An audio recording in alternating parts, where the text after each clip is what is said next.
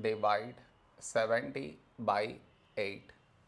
To do this division, we should frame it in this way. 70 here, 8 here. This is your step 1. Next, here we have 7, here 8. 7 smaller than 8. So we should take two numbers, 70. A number close to 70 in 8 table is 8 8s 64. Now we should subtract, we get 6. After this, no more numbers to bring it down.